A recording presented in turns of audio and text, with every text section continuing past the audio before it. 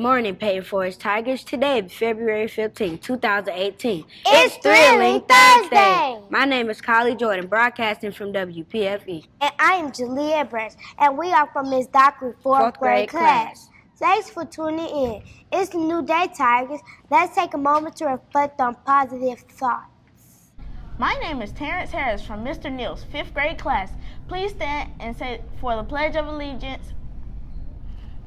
I pledge allegiance to the flag of the United States of America and to the republic for which it stands, one nation, under God, indivisible, with liberty and justice for all. Peyton's Tiger, remember that an idiom is a figurative saying. The words that are put together have a special meaning. When people use idiom, they do not mean exactly what they say. The idiom of the week is, I am having a change of heart. If someone has a change of heart, it means they have changed their mind or opinion about something. For example, my dad planned to sell our house, but he had a change of heart at the last minute. Have you been studying your multiplication facts? If so, you should be moving up on the multiplication masterboard. When you increase to the next level, you will earn a new pen for your master page.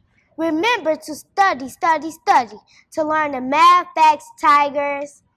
Class, this week is National Random Acts of Kindness Week. We perform random acts of kindness when we go beyond what is expected of us and reach out to help another person. There are hundreds of ways to show someone that you care. This week, look for opportunities to show that you care by performing a random act of kindness. The culture focus for the month of February is honesty. Students who are honest speak the truth. Honesty means you don't say things about people that aren't true. You are not being honest if you make up rumors about someone or if you share rumors someone else made up. Being honest means you admit to your actions, even if you'll get in trouble. February is the perfect time to demonstrate honesty and earn those culture tickets. Have you been studying your multiplication facts? If so, you should be moving up on the multiplication masterboard. When you increase to the next level, you will earn a new pen for your master page. Remember to study to learn the math facts, Tigers. Buenos dias, estudiantes. Boys and girls, that means good morning, students in Spanish. Why is Miss Gunner speaking in Spanish? You see where I am? I am standing in front of the South America wall in the third grade hall. And a lot of countries in South America speak Spanish. So that's all I know right now, but I'm going to keep learning. Boys and girls, if you haven't paid attention, on every grade level, it starts with kindergarten in Atlanta, and it goes all the way to fifth grade for Europe. Pass by, see what you can learn on one of these walls. Why are we doing that? Because Peyton Forest is an IB school, and we celebrate all the countries and continents all over the world. All right, boys and girls, let's see. We have movie night coming on Friday. Are you staying? We're going to have movies, you're going to have drinks, we're going to have food, so you better bring your permission slip and your money if you want to stay. Boys and girls, remember we're a uniform school. I'm seeing a lot of boys and girls kind of half uniform, half not. Boys and girls, remember, every single day, that's how you get your Class Dojo points. And remember, it's called being honest this month. Woo, I got some good stuff in the Lit Lounge. I went in there last week. The boys and girls was having a good time. If you haven't come lately, you have to be caught being honest. Okay, my favorite part, the books. You know it's Black History Month, right? Does anybody remember who created Black History Month? Carter G. Woodson in 1926, remember? The first book is, do you know what I'll do? This is about a little girl and her brother and all the fun they have at home. Come and get this book. We have another book in honor of Black History Month. This is called The Mighty Miss Malone. This is by Christopher Paul Curtis. He's the same guy that wrote my favorite book, The Watsons Go to Birmingham.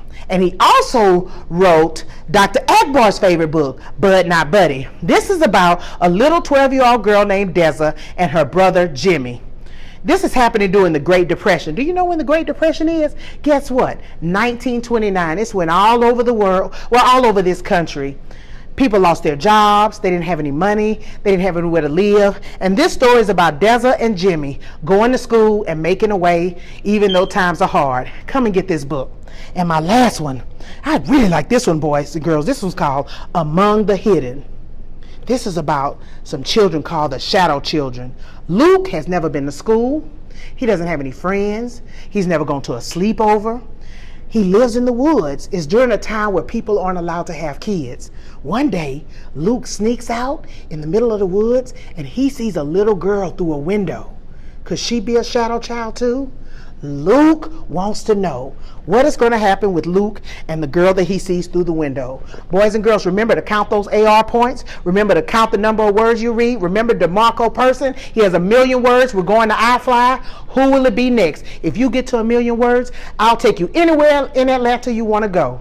And last but not least, boys and girls, don't forget our Wild About Words wall in the comments area. Remember having a tenacious grip.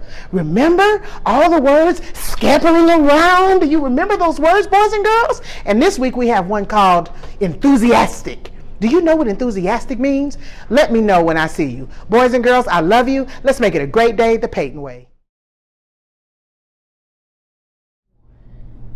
Good morning, boys and girls. Are you still rolling in with positive behavior? I sure hope so. When I look at my buses, I thought they were moving. 631A and 631B were almost at the finish line and they just stopped. What happened? You didn't want your prize, or did you forget about your positive behavior? You have to make sure you remember each and every day to walk straight to your seat, sit with your legs facing forward, speak in quiet voices, and keep the aisles clear. That's the only way you'll be safe on the bus. No fighting on the bus, and remember to always be respectful to your bus driver. They have feelings too, and they don't want to have to drive you home and possibly hurt you because you're not doing what you're supposed to do and having positive behavior on the bus. Now, let's look at our buses.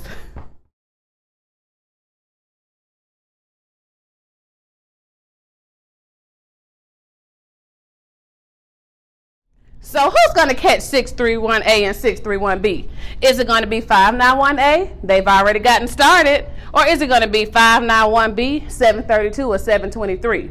Whoever gets to the end first, you'll have hot wings and pizza on me. But you have to make it to the end, so who's going to be the winner? We'll see.